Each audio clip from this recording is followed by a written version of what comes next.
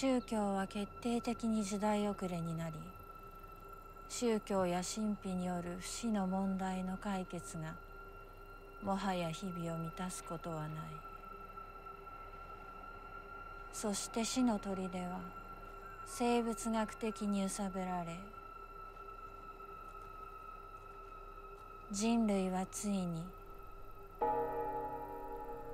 個人の死を実現させる一歩手前まで来たのだ。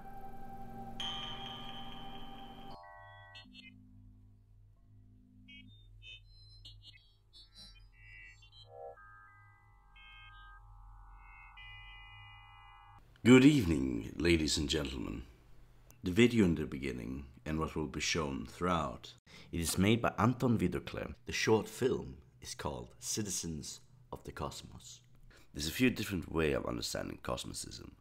One can look at the creator of it, which is a man named Nikolai Fedorov, or one can look at the modern concept as created from it. And the thing is, with Fedorov, it has no one is following his concept to a T anymore. The idea of Fedorov was the concept of the eternal, concept of living forever, concept of resurrection, but also a lot of the religious aspects. Modern day Cosmism doesn't have much of the religious aspects left. Now it's about individualism. I quote, "The most important thing for us is the immortality of the individual and its life in the cosmos. We have elevated this value to a goal in itself, thus formulating our theological point of view. Our philosophy is first and foremost a great theology, and all philosophical problems are shaped by our glorious objectives." And usually one can define it as more bio-cosmicism, to focus on the individual, the human aspect of it. To quote some of their points, death reduces man and debases the human character. But man has within him an instinct for immortality, at a time when religion has become obsolete. In biocosmicism, every individual, and indeed mankind as a whole, will find complete freedom only in the struggle for the individual immortality. Note that in biocosmicism, the question of personal immortality is also regarded as a question of resurrection. That will give you a bit of an insight of what's happening today, where the main cosmicists are looking into today. But the man we're going to look into is a bit different. 人間は不死の本能を宿している。それは死という指令とは決して相入れず、かつては強力で衰えを知らなかった。Now, when we have a bit of an understanding of what Cosmism actually is, let's actually understand another aspect of it, an aspect that has been forgotten and could be defined as right-wing Cosmism. But that's kind of weird way of putting it. But it is Cosmism with the focus of something very different. Created by Valerian Nikolaevich Muraviev.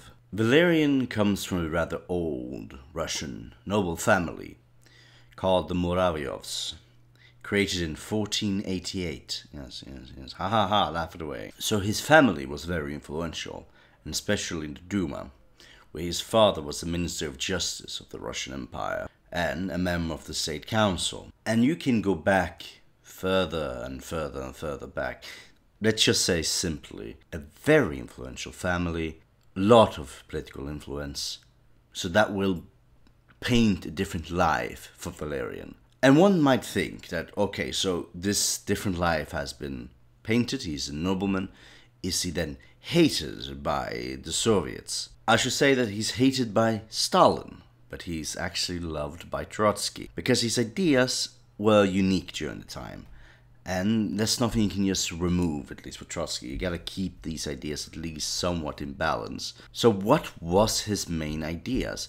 So this little influential person that Trotsky really liked, and he hired even him for diplomatic department, and he was even head of the division of the People's Commissariat of the Foreign Affairs. Valerian's focus, just as the other cosmoses, is more about the immortality of life. But how do you actually receive immortality? How does the human expand beyond the cosmos to reach immortality? It is through the Christian sacraments, that of the Eucharist, and it's even written in Fedorov's philosophy as a prototype of the future union of all spheres of man's action and creation around the principal purpose of resurrecting generations of people who lived before us, regulating the nature, transforming the earth and the cosmos into the kingdom of God. Thus, Christianity acquires a cosmogenic nature and is seen as a religion that leads man to perfection.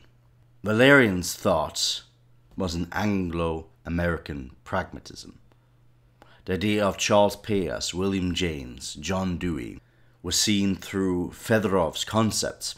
But Fedorov was not striving to the philosophy of action, but rather the philosophy of contemplation, but also extending the very notion of action and viewing it in the framework of Christianity, from the point of view of the divine construction, and by representing the humankind as a collaborator of God, reconstructing the world into the splendid, imperishable being it was before its fall. Thus, according to this task, is transforming that action of the humanity and extending it to the whole cosmos as a philosophy of action. Action is viewed and applied to all creatures of the universe, and its result being the resurrection. It's combining action and fate. Pragmatism is only possible if it includes idealism.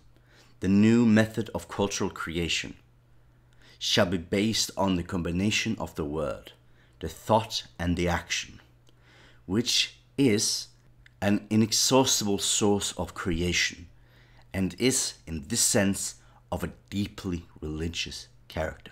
Valerian repeats Dostoevsky's words. The church, this is the ultimate idea for the state.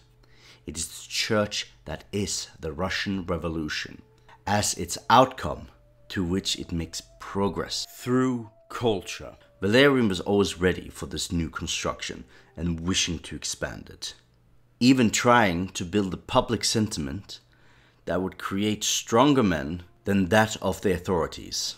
One can speak of a general post-revolutionary cosmic, active evolutionist current of thought, of new themes of the universal labor, of radical transformation of the world and the human nature, of combining death and achieving mastery over space.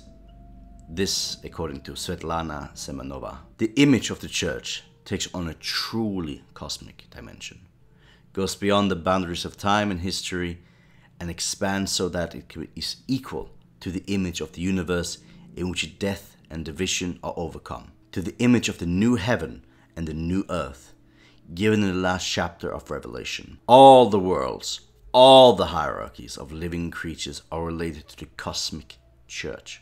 It embodies not simply a perfect organization of the society, but a perfect syzygy, organization of being, coming to replace the double impenetrability of creatures and things.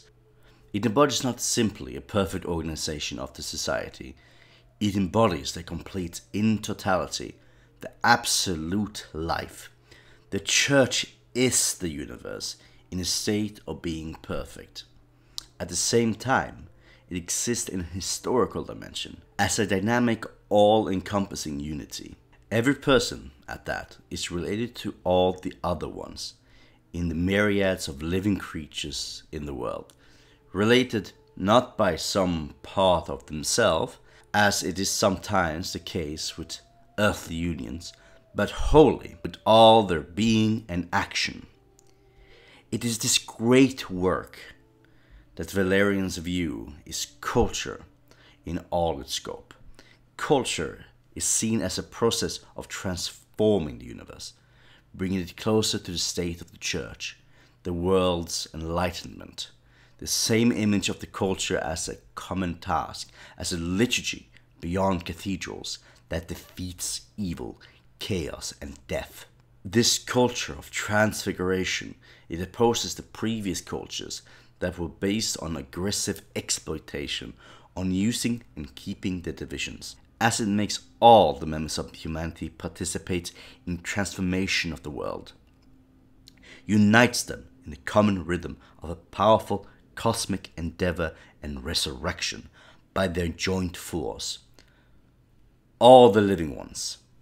What is more, it gives all the world's creatures an opportunity to become creatures intelligent and conscious, and that all the nature is evolved into the great process of transforming the world, mastering time, and creating a new heaven and a new earth. Alright, that's a bit preachy. I'm gonna stop quite a lot more here, but I think that's enough. For now, there's different types of development that's been working on, more things of philosophy, creating a synthetic culture that will overcome time and space and establish cosmocracy. There's a lot of more concepts to it. I will have text in the description that you can read yourself, but for now let's keep it like that. I do want to point out again, because I talked about Trotsky before, here's interesting. Trotsky, in his speech of the 5th anniversary of the Sverdlov Communist University, declared against Cosmism in proletarian poetry, when he was speaking about the essence of revolutionary character of life and about the role of the teacher of the new man, who carries the idea of a revolution. He also made a clear statement that any cosmic revolution striving to build bridges yet unknown and unheard of to outer worlds in space is out of the question. That a construction of the future is a concrete man of this time, and that there is not an abstract cosmic, but a quite special historical and political sense behind it. Valerian disagreed with Trotsky, claiming that he's just simplifying Cosmism and silly. He empathizes that true revolutionary characters of life involves not only a social but an ontological shift, and that the day of the revolution is the day to master nature. 復活はかつて生きていた人々に